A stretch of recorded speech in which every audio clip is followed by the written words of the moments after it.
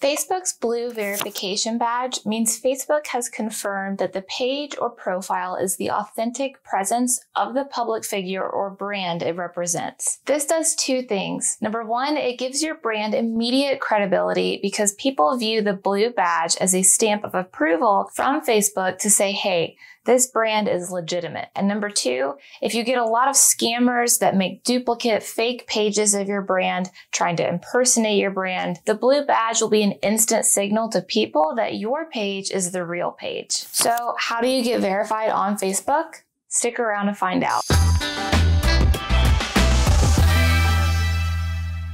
What's up, everybody? Welcome back to the channel. I'm Brandy with LYFE Marketing, the digital marketing agency with a mission to help small businesses grow. Today, we're talking about how to get the blue badge on Facebook. But before we get started, please go ahead and like this video, subscribe to the channel, and hit that notification bell so you don't miss out on any of the business marketing videos that we put out every single week. All right, so first, let's talk very quickly about Facebook badges. I know we just defined the blue verification badge, but some of you may be wondering about the old gray verification badge. Do you guys remember this? There was a gray badge that was a lot more attainable than the blue badge, and if a business had the gray badge, it meant that that business was confirmed as authentic by Facebook from an application that they had filled out prior. But Facebook did away with the gray badge a few years ago, which leaves us with the blue verification badge. So before we get into the verification process for it, let's first talk about the requirements you must meet to even be eligible for it. Your page must meet these 5 criteria. Number 1, you must adhere to Facebook's terms of service and community standards, as well as have a profile photo, cover photo, and a page name that follows their guidelines. Number 2, your page must be authentic, meaning it must represent a real person,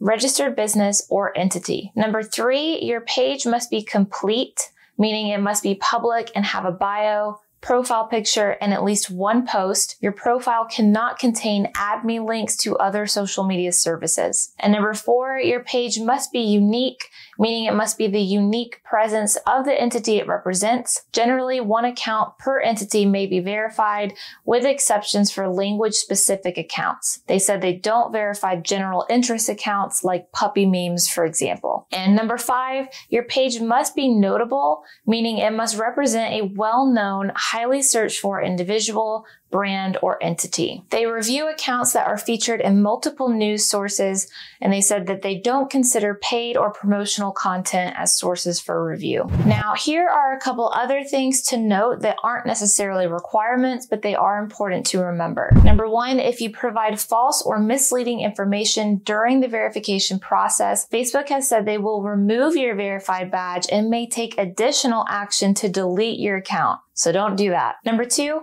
if your account represents a person, you'll need a copy of your official government-issued photo identification, like a passport, driver's license, or national identification card to validate your request. And number 3, if your account represents an organization, you'll need a copy of a phone or utility bill, a certificate of formation, articles of incorporation, or tax exemption documents. Number 4, even if your Instagram account is verified and connected to your Facebook page, that does not mean that Facebook will automatically approve your Facebook verification application. And number 5, you'll get the chance to include a few sentences explaining why the account should receive the verified badge and relevant URLs that help illustrate the account's notability, so take advantage of that. And on that note, let's go ahead and get into the application process and talk about how to get verified on Facebook. If you land on this Facebook for Business article, you can scroll down to where it says apply for a Facebook verification badge. From there, it will link to the form. You'll need to already be logged into Facebook when you get to this page so that you can select the page or profile you want to get verified. From there, you'll need to choose from their list of drop downs and prompts, selecting the choices that make the most sense for your business. Then down at the bottom, you have a few open-ended questions, including the option to send 5 links that show your page or profile is in the public interest. For instance, we put a link to our feature on CNBC's show The Profit,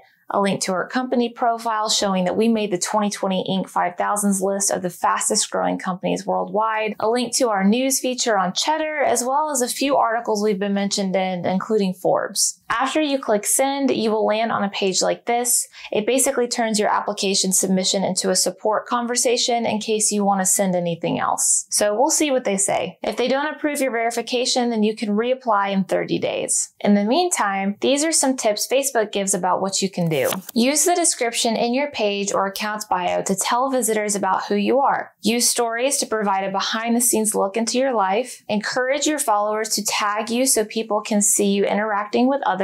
And lastly, link to your account from your official website, Instagram page, YouTube, or Twitter account. Now, one thing that they don't really talk about there is the importance of followers, or in this case, page likes. Your follower count, I believe, plays a part in how Facebook views your credibility and public presence.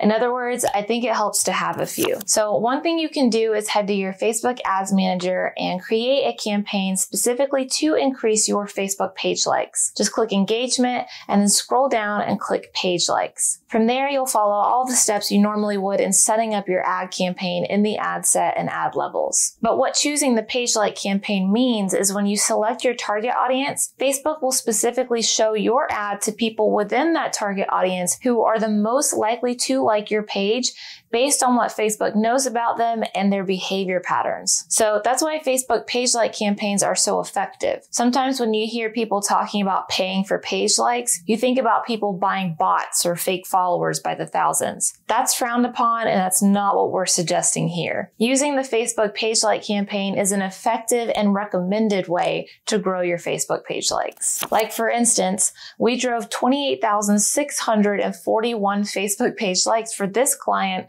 solely by using Facebook's page like campaign. The average cost per like was 14 cents, but certain ads were driving page likes at an even lower cost than that. And the likes are coming from a specific target audience that you selected, and it's still their option to click like and follow your page. All you're paying for is the extended reach to put the ad in front of them. So if you feel like you're doing everything else right in the verification process, but still getting rejected, that might be something you can try to strengthen your credibility in Facebook's eyes. Quick question for you. Have you already tried getting verified before? Comment yes if you've submitted your application and not yet if you haven't. Otherwise, that's all I have for you today. Don't forget to like this video, subscribe to the channel, and hit that notification bell, and I'll see you in the next episode.